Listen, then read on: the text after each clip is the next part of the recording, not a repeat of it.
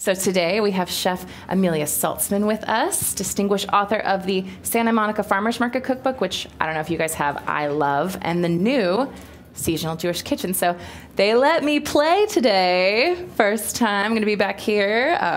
Hopefully we're going to have a great time. Thank y'all for being here. Thank you for joining us. Welcome to Google. Thank you for that wonderful introduction. My two favorite words, food literacy. That is my passion. And you know, I learn right along with everyone else as I do my work. And the result of that is the Seasonal Jewish Kitchen, my new cookbook that really took me one step, many millennia back to what we do today, seasonal, sustainable cooking as a way to make our lives easier, simpler, healthier, you know, and by the way, save the planet. It's all right there in how we cook. And what I discovered is that what we do today has really ancient roots. Really exciting to me. That's my new food literacy right here. To us as well, yeah. Very important to Google all of those things. So what I want to do today is I want to show you some simple tricks and techniques that are really going to make that so much easier to get dinner on the table at home after a busy day and answer all those questions we just talked about. And I'm so delighted to be cooking with you today. Me too. I know, girlfriends in the kitchen, it's great. Today we're going to do two recipes from the Seasonal Jewish Kitchen. Yemenite pumpkin carrot soup today we're doing a parsley pesto to top it off. And this is a Middle Eastern tweak on a classic kind of fall winter soup, right? And the other recipe we're going to do is an apple, fennel, and watermelon radish salad. Refreshing, gorgeous counterpoint to winter dishes if we actually got winter. Sounds amazing. So I think we should get started. Let's go. So we're going to start with the soup. And I like to consider this a master recipe. I think everything should be sort of like have a template that you can then use in a lot of different ways. So we're always going to start with aromatics. We want to build flavor.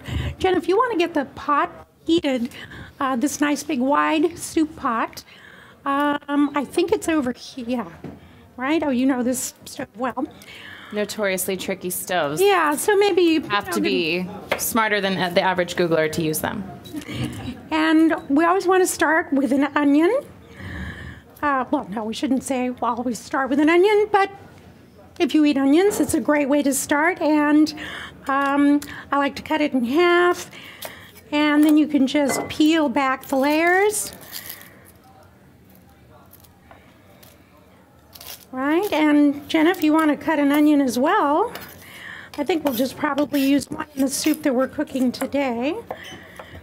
And I like to simply cut, I leave the root end attached, protecting my fingers, and then I turn the onion and chop. So we just need a gentle, home-style, medium chop to our onion. And I guess we'll make that a dump bowl, right? For compost later. And once the pot is warm, so we want to warm the pot, and then we're going to add our onion. And we've also gotten some celery. Now, celery is a really lovely aromatic. Great celery has a terrific flavor. So let's start with some oil. We're going to use it. Do you think that's hot? Well, we'll find out. We'll see. Let's see if the oil shimmers. Why, yes, it is. That's what you're looking for. When the pot is hot but not smoking, you're going to get the oil. It's going to liquefy and start to shimmer.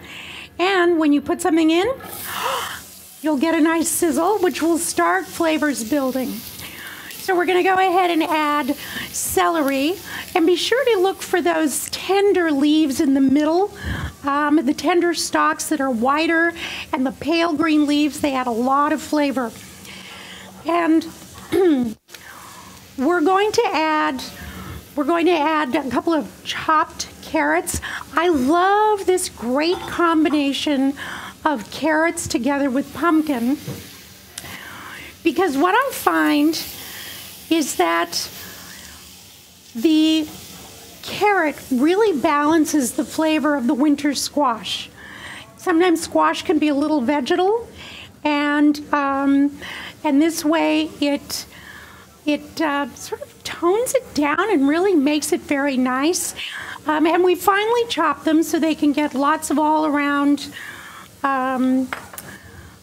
We can develop color and flavor right away. So we're going to let those cook medium heat. We don't want them to brown, but we want them to get really soft. And here's a simple trick. Great cooking is as simple as adding salt in layers. Salt as you go. So let's say you want a teaspoon of salt in the whole recipe, maybe a quarter of a teaspoon right now. It's very different than just dumping a teaspoon at the end. I always wonder about that, whether to, I feel like you should salt ingredients individually and then layer the flavors, but some say add it at the end. I like the idea of building it in. Yes, absolutely. It really makes, you try it. You try the experiment.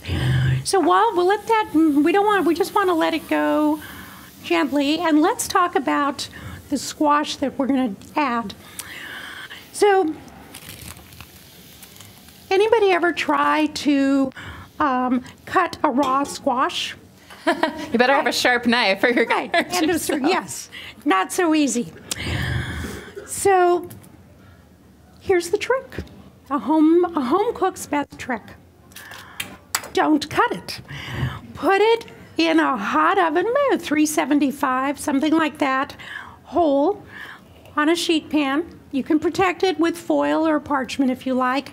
Just shove that baby into a hot oven until it's soft, and then I think I'm going to let you do the honors. Okay, Jenna? I want you to just cut it. You can use the knife of your choice. Right over the top? Right, the top off? Right, or right in the middle? Yeah, right through the equator. Wow, much easier than last time I cut a squash. Okay, can you all see? You all got a good look? So then, let's see, I'm going to grab a spoon. Then it's really a very simple matter to simply scoop out the seeds. Oh, look at that. You can save the seeds, of course, if you like, to roast or plant. And then you can, now this recipe would call for 3 cups of squash, which I would prefer weighing, so you just scoop it right onto a scale till you get to, we're in grams, so we're going to do about 750 grams. I don't know if we're going to have enough in this small squash, but that'll be fine, right? So there you go. Instant squash puree. And do you need to prick it or anything like that? Nothing. Literally throw it in. Just literally throw it in. You might wipe it down if it's got a lot of dirt from the garden, but that's it. That's it. Would that work for a spaghetti squash, do you think? It would. It works for any squash. Now, the smaller squashes, you can easily cut in half, like a butternut squash. Those aren't that hard to cut in half. And like those a pumpkin or something. Right. Big acorn squash. Or... Right. You see? Oh, until it's soft. So it might take, like this might have taken an hour. The question was how long? So that's the thing about dealing with sort of the properties of natural foods, whole foods, which is that everyone is a little bit different. This might be drier, it might be more dense, it might be more watery, but you do want to look for a squash like this that like a kabocha, something like that that has a lot of starch and not a lot of water. Not a Halloween, well, we'll have this ready to go. Great. Not a jack-o'-lantern. So after carving, don't cook it. Well, those aren't designed for cooking.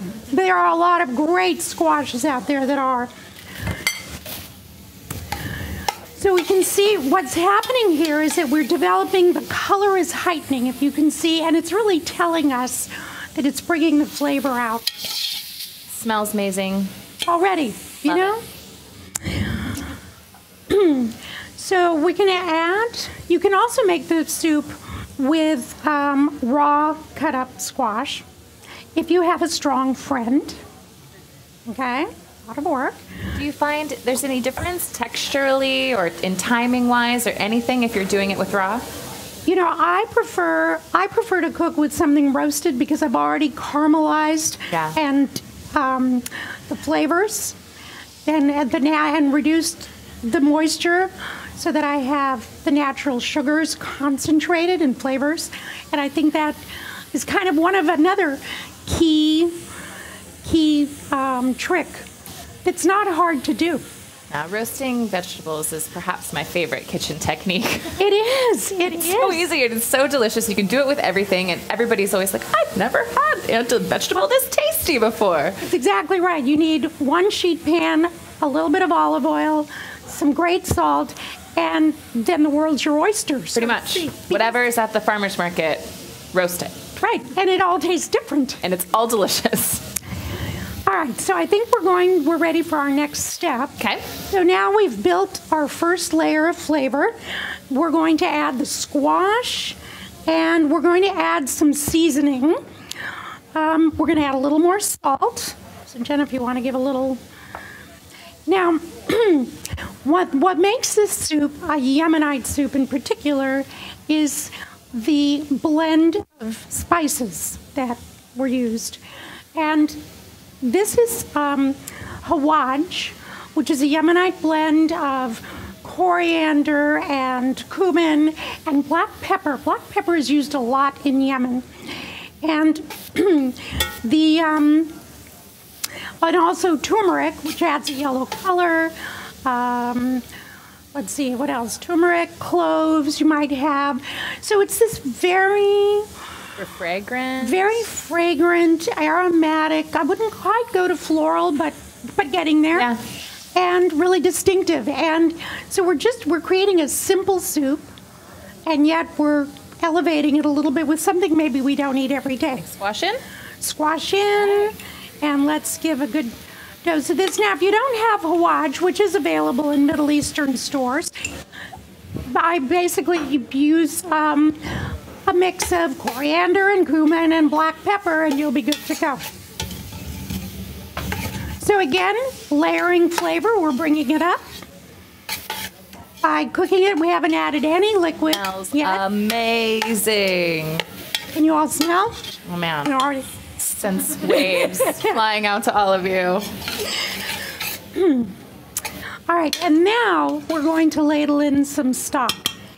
Now, if you can, heat the stock first. It'll get your cooking going faster. If you don't have time, you don't want to use the pot, don't. We can add chicken stock?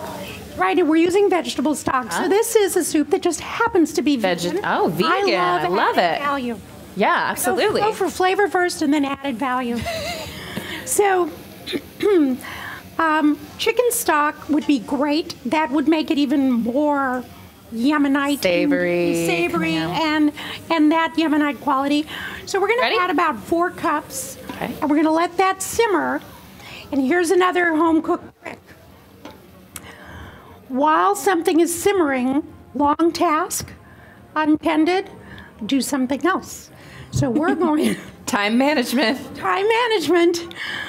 So the next thing we're going to do is make our pesto. So this lovely condiment will dress up a soup.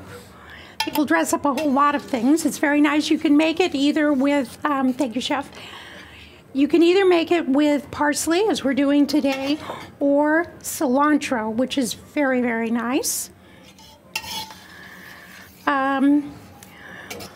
So a good handful of leaves, I would say, maybe a 1/4 cup packed. And I think what we're going to do is... Do I need to turn this down for simmer? Let it. We'll bring it up to a good simmer, and you know what? let's throw in a handful of these. Now, here's another little trick. When they're whole and you cook them down, they will just get sweeter. Melty. Melty sweet, as opposed to chopping and releasing all of the pungency.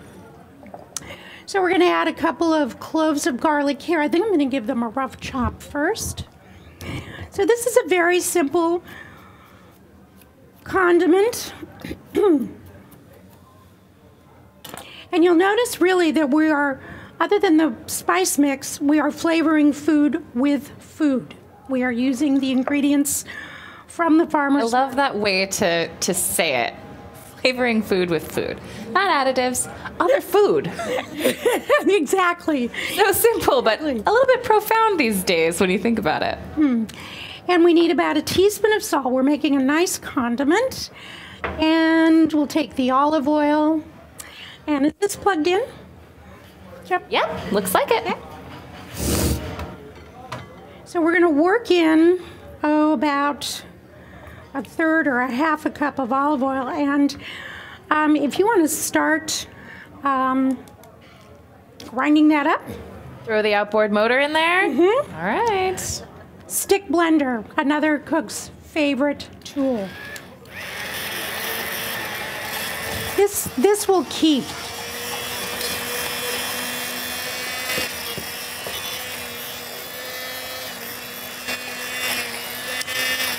And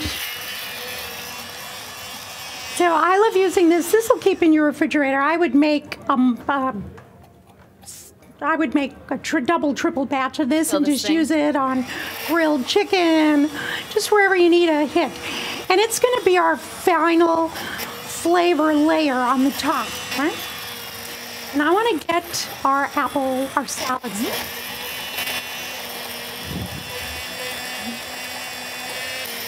You know what? We forgot to add parsley to the soup. I'm just going to throw this. This is how you cook it. I'm up. Parsley. Looks perfect to me. Can you all see how gorgeous that is? What kind are we texturally? Chef, is this texturally what we're going for? Do we need to emulsify more? I think Looks that's good. Lovely. Excellent. Okay. Easy to drizzle. Just lovely. So we'll set that aside. So this is ready to go on our soup and done. So let's make our salad. You ready? Yes, ma'am. Really great tool. You use this tool? Love. Just don't get your finger. Oh, I'm going to show you a trick for that too. Okay, so, and I like to work right into the bowl. So we'll leave that here. And we'll start with radishes. So this is our apple, fennel, and watermelon radish salad. And I get so tired of people's like, oh, it's December, I can't get good tomatoes. I don't know what to do, right? Well, buy what's ready. And there are so many salads to have. Watermelon radishes, what a surprise inside. Sometimes it's nice to give them a little peel. Oh, here we go. One to you. Because sometimes it releases the pretty color. So it really does. It doesn't taste like a watermelon. It looks like a watermelon, but it's a lovely radish. And we eat with our eyes.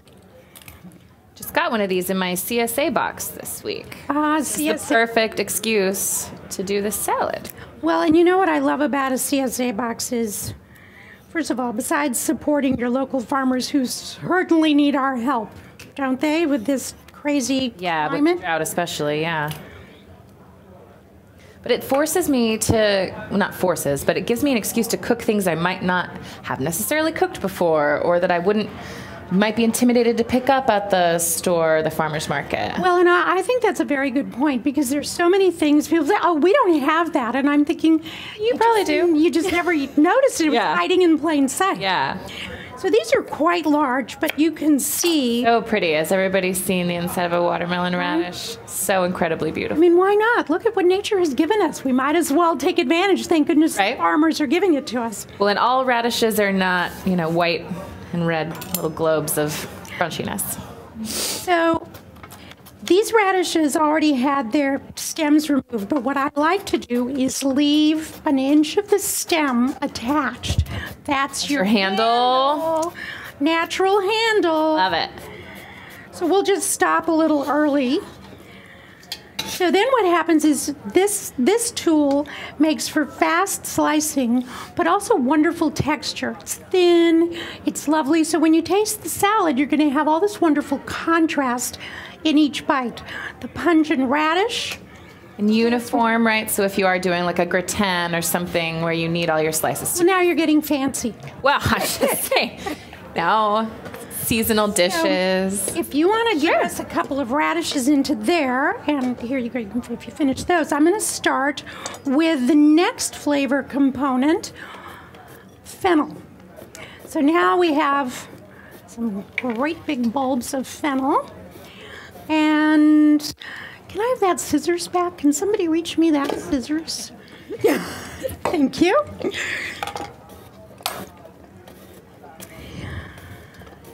So again, flavoring food with food. Here is our fennel bulb.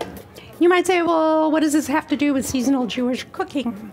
Well, fennel is actually traditionally a Jewish vegetable. It may be... Is it really? It is.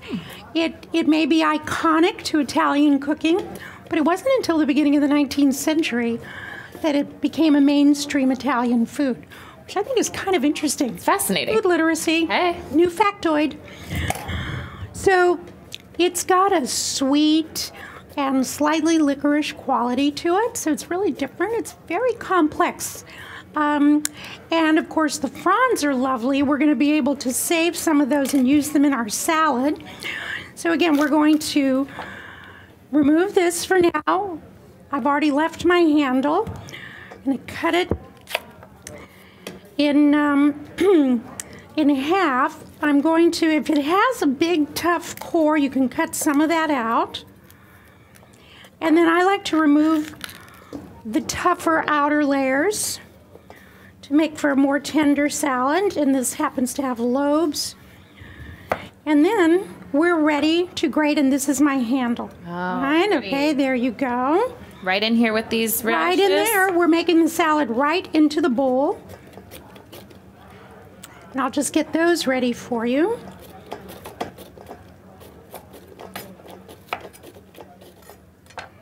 Okay, there you go. And I'm going to move right on to the apples. So now we've got this sort of slightly licorice, crisp, crunchy fennel going on. And now, of course, our lovely, these look like pink ladies. One of my favorites. We're going to get this sweet tart and beautiful color. Trick alert, to core an apple quickly for this purpose. I'm going to cut it in half. I'm going to cut it in quarters. And then I'm just going to cut out the core. Okay? Without another knife. Very, very cool. Very cool, right? And so then that's just ready to cut into these wonderful little pieces. So we'll use a couple of apples. And then the other piece we're going to put in this salad is we're going to use some lovely winter salad greens. Now, you know, leafy things, there's more than lettuce. There's more than lettuce. So in winter we have a lot. It's really fascinating to me because in winter we have leafy greens that taste like winter. You know, they're a little meatier, they're heartier, they might have spice to them, all the things we like at this time of the year. And when we add those to a salad and we're serving them with winter fare, hearty stew, things like that, it just feels right. And one of the things that I noticed was when I was doing the book is that the foods that we want to eat, that we gravitate toward during the holiday season, tend to be the foods historically that, of course, are in season. we just kind of lost track somewhere along the line. Well, now, with the way food is sold today, it's very easy to misunderstand what is and isn't in season, especially Yes. if you don't look at where it's coming from. Precisely. Precisely. And that's why it's really important for us to educate ourselves and to really use all our senses, use our smarts. We forget when it comes to food, sometimes we don't trust our instincts. Yeah. If If the tomatoes are white, it's probably not the time to buy a tomato. You think? Whatever looks and smells the best is probably in season. So I'm going to add just some of this. I think we're good. Yeah? Yeah, I think we've got. Beautiful. So I'm going to use the best stirring tool known to man and womankind. Everybody has 2 of them. I'm gauging what I want to do here. I don't want this to be a greens salad with a few little things. I want lots of texture. So I've kind of looked to see how much, what my balance is. But you can kind of see what's happening. Maybe is it equal parts of everything or Something like, I would say we went for 2-ish of everything and then a couple of handfuls-ish of greens? everything. Okay. So, and we're going to go with that other lovely autumn and winter sort of essence, walnuts, toasted walnuts. And you know why you toast them? You toast them to develop flavor. How's our soup doing? It looks glorious. So a nice handful, Leave it toast them 350 degrees, about 10 minutes. The flavor comes up, the aroma comes up, you'll know. I like to season a salad right in the bowl. You don't need to make another dressing. You don't need another bowl. A couple of good squeezes. All you need is a tablespoon or 2, right? Of oil, you can always add more. And walnut oil in this case? Walnut oil, which I love. Be sure and get a good one because it's a flavor component. And let's see, salt. Now I'm using kosher salt here, but what would be really nice is a crunchy finishing salt like Malden or Fleur de Sel, but Malden is particularly nice. Again, a generous pinch or 2, and you can always add more. And flavoring food with food. 5-hole zester, not a big deal. But it does this wonderful thing. Do it right over the salad. It releases. I can see the spray. Yeah, spraying up. Yeah, can you smell it? Even from there, right? And it just adds this beautiful, beautiful long strands. It's beautiful, but it's adding flavor and mouthfeel. Then we can just give a nice squeeze of lemon. And that, my friends, is the salad dressing. Do we have something that we're going to toss this with besides our hands? I'm sure. A couple of wooden spoons or Sure. some tongs, or what do we think? Thank you. And meanwhile, I'm going to give a little haircut with these wonderful fronds right into the salad. You can save the rest of the fronds for using with fish, wrapping fish. It's wonderful. Wrapping fish. That's a fun one. Oh, this smells so bright and fragrant. It really is a lovely component of a winter meal. Seeing my Christmas salad come together. Oh, at the end, the options are endless. Well, I knew I wanted something with these notes. This is, now I can say, I learned it from a professional. Man, let's make it even more beautiful. If we take one of those platters.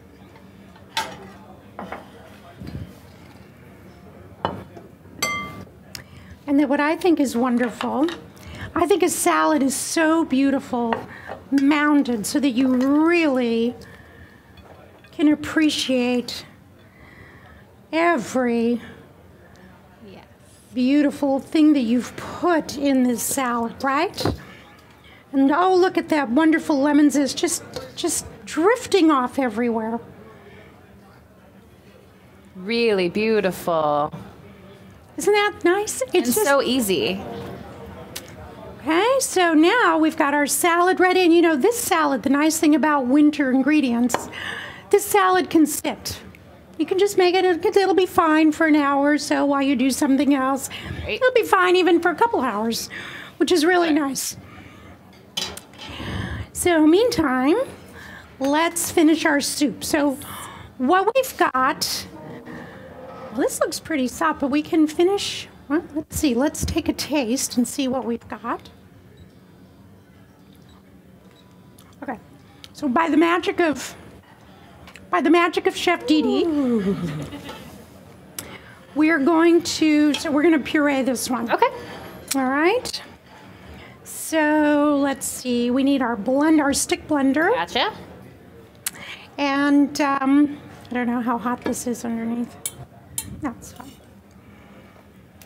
So, Wherever you like. well, wherever we have a good visual. Can you all see what we're doing here? All right. Yes, no, move it. Right under there. We'll move it over there. All right. Move to this one so we can. There we go. All right. Again, we can. So we're just now, you can see this soup, Chef made this with the raw squash. So you can see we have these nice soft cubes of squash that have given their all to the soup. And let's see. And just puree right in the pot.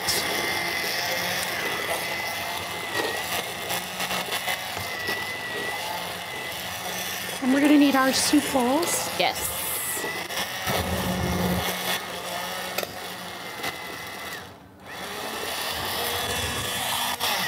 So as you puree the soup, if it feels like it's too thick, then you can thin it with more Stock.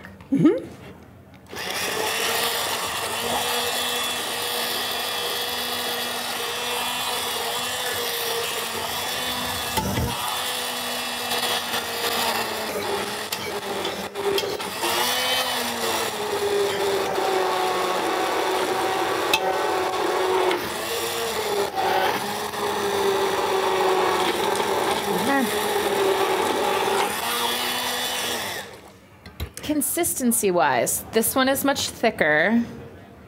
Which are we going for? Well, somewhere in between. I haven't finished pureeing this one, so this one I probably little bit more be stock? adding more. But Yeah. I would be adding more stuff. You can always add more, but if you start with too much, Yeah, then you. then you have boiled vegetables.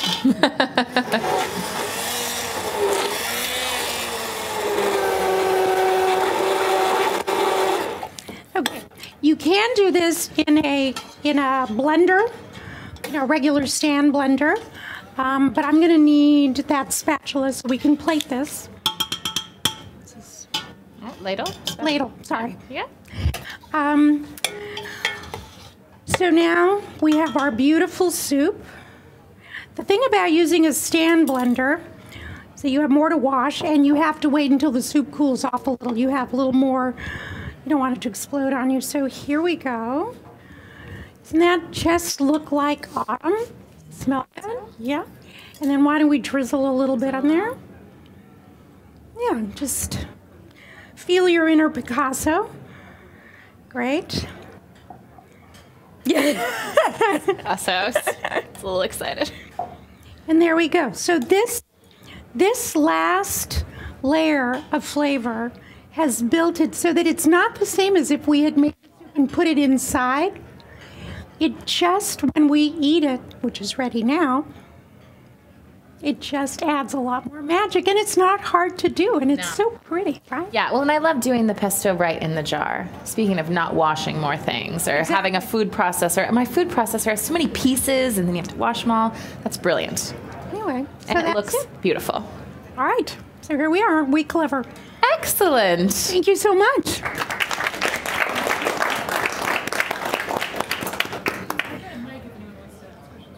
Yeah. Any questions? Questions? What's the best way to make vegetable stock? Right, and make it tasty, because no offense, but Great question. So in the book, I do have a recipe for a simple vegetable stock. Two things. You can either make it the way we started the soup. Saute all the ingredients first and add the water in batches. Okay? Again, avoiding the boiled vegetable taste. So layer in liquid. Right. Add the liquid, half of the liquid. You can add more. And just let it be very concentrated. If you want to take a little more time, our other favorite technique, roast the vegetables first for about 45 minutes. So you've got some browning. It'll make a more robust stock. And then start your soup. Okay? Then put it in a pot and cook it.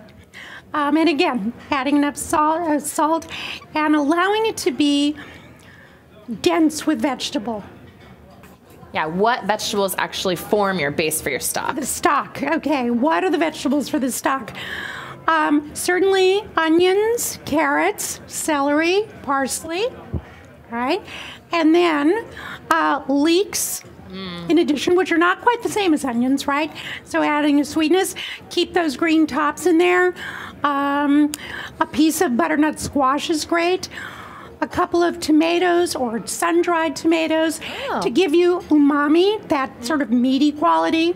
Mushroom as well? I was just going to say a few dried mushrooms would be excellent. You can add a lot of things. You can add pea tendril tops, shoots, and so on. But anything that's very odoriferous, like I wouldn't put broccoli or cauliflower, they're too strong.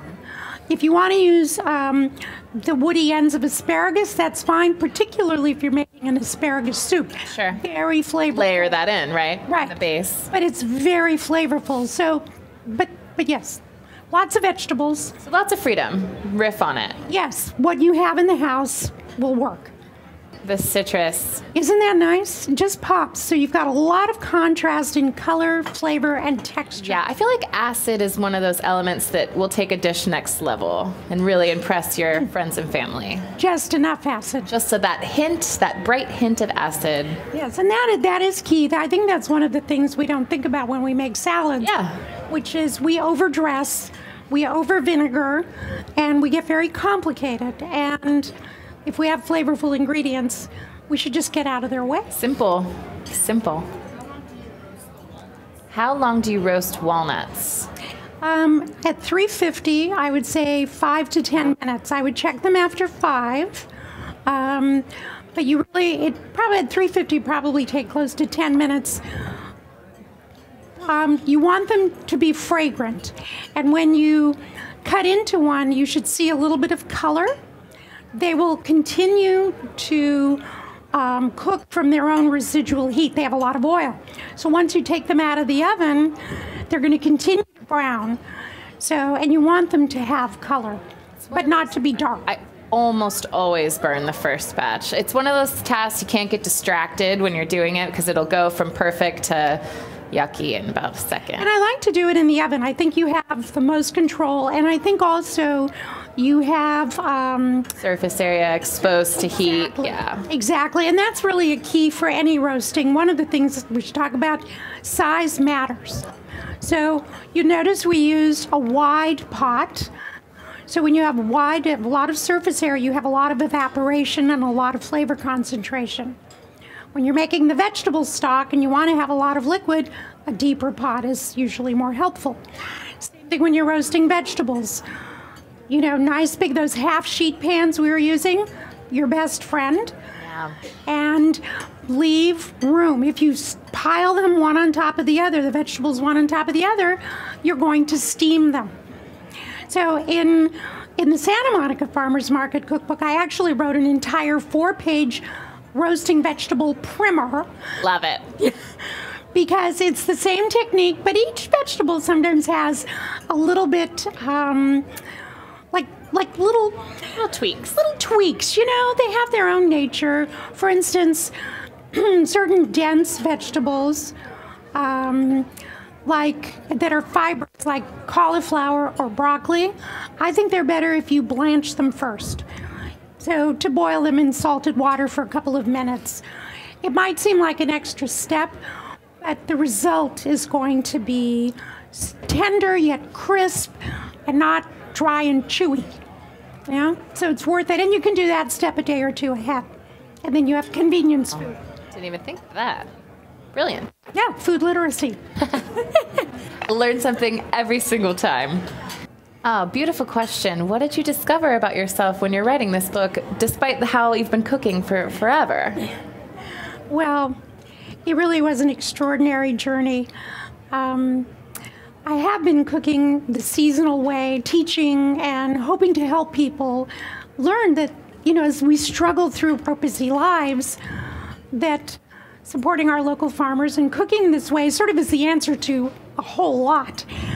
And when I started looking through the lens of how I cook for the Jewish holidays, I realized I didn't change my approach to all of that we've just been talking about today. And I thought, oh, wait a minute, there's something here. Yeah.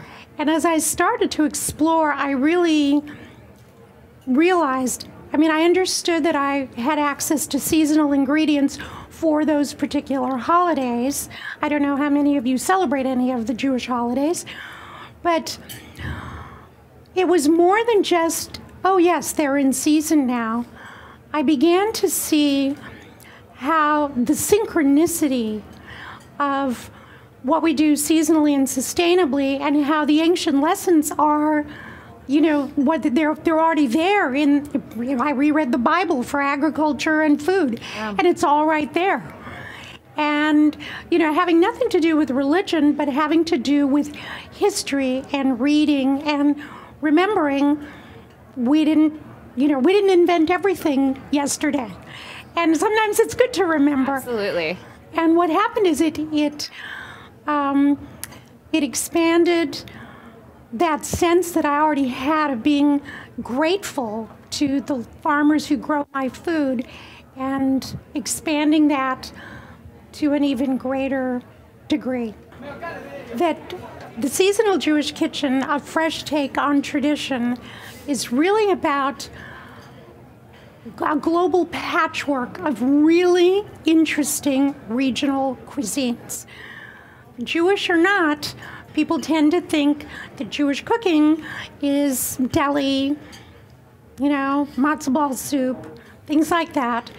But it's so much more. It's an entire world of food. And the European tradition that we know so well in this country is just one aspect. And I really wanted to just open up that box, that way of thinking. And I hope you'll take a look and enjoy the book. All right. Well, thank you all for being here with us today. Thank you so much for your time. Well, and thank you. I had a great time. Oh, me too. Me too. Absolutely. Hopefully you'll come back and see us again. I'd love to. Great.